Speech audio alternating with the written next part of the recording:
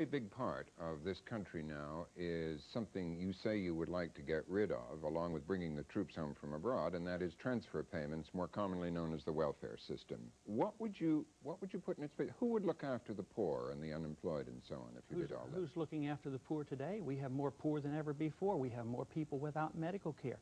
We have more people in the streets after 50 years of the welfare business. The Soviet Union have decided that socialism doesn't work, and they're looking toward capitalist answers. We have discovered that welfareism doesn't work, and we have two candidates out there only advocating more government.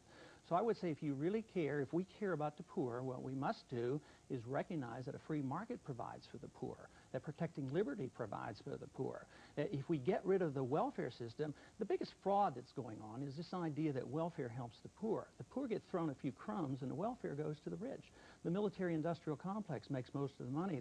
The dictators overseas who get our foreign aid, the bankers who benefit from all the international banking schemes that go on. So the little guy is always voting for welfare. He gets a few crumbs, but they collect enough money to give every poor family $45,000 a year, and the poor aren't getting anything.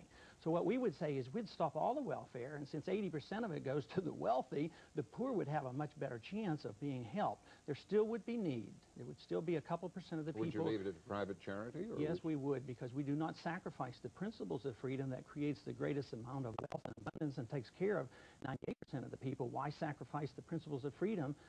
What we would do then is we would have to do this through voluntary means. Last year we donated $198 billion last year.